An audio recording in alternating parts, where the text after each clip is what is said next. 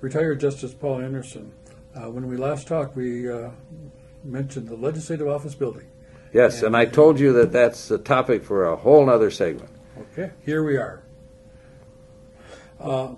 Why is a new Legislative Office Building needed? Well, it's been talked about since at least the 1970s. And it's needed now during the restoration, so the restoration of the Capitol can be done in a way that it fulfills the vision of Cass Gilbert. Just like in the state of Wyoming, where they're remodeling their Capitol, you lose space for public gathering spaces, elevators, restrooms, and so we lose space in the Capitol. So there's no question we need alternative space, not only during the restoration, but long term.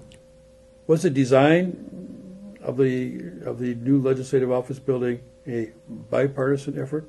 Well, the Legislative Office Building had to be built in time so it could save money during the restoration of the Capitol.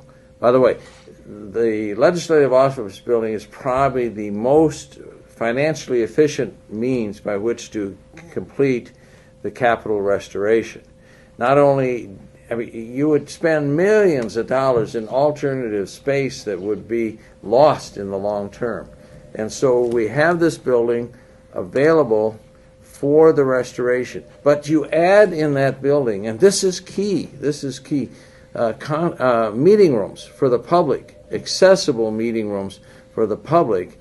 And so it's a legacy building. But yes, I chaired the Design Build Commission, and there were 7 of us, and it was bipartisan, representation by both the House and the Senate, a minority and majority. So the group that chose the Mortensen, who's doing the building, was bipartisan.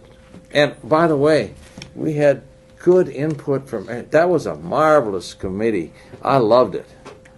How does the new Legislative Office Building make government more open to the people, more transparent?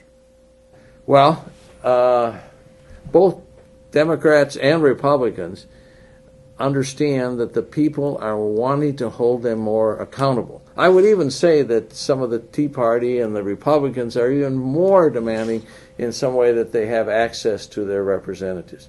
This will provide access to their representatives. Should be easy. I hope that they ultimately provide the adequate parking there. That was put aside. But it will provide meeting rooms, increase capacity for large meetings, accessible. But there's another thing about this building. It's called consilience. Steve Jobs, when he first left Apple, bought Pixar, a company that was failing from, I think it was George Lucas.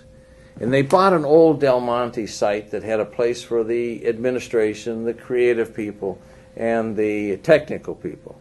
And Steve Jobs says, no, that's not the way I want it. I want it to be efficient. And so we brought them all together so that they would interact with each other. In this building, all the senators are going to be Democrats, Republicans, Independents, whatever, in the same building. And it's designed so they have to interact. The elevators they have to share, the parking they have to share. This building in the long term will make government more efficient for the state of Minnesota, while at the same time saving money during the restoration of the Capitol.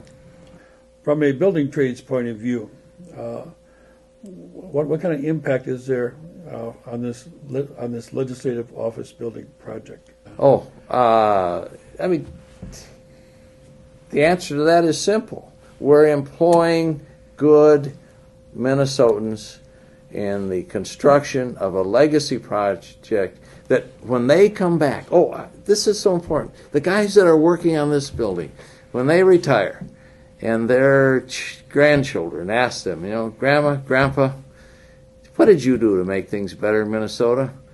And they can say, well, let me take you up to the state capitol. And then they'll go up and the lawn in front of that building, they go in the building. Here is part of my legacy. I helped make government work more efficiently for you in the state of Minnesota. I worked on this building. I made sure it was built right. finally, are there critics to this whole project? Oh, critics! Oh, Is that another segment? That's probably another segment. I just don't like some of the hypocrisy and the myopic point of view that's being expressed on this whole project. Thank you, retired Justice Paul H. Anderson.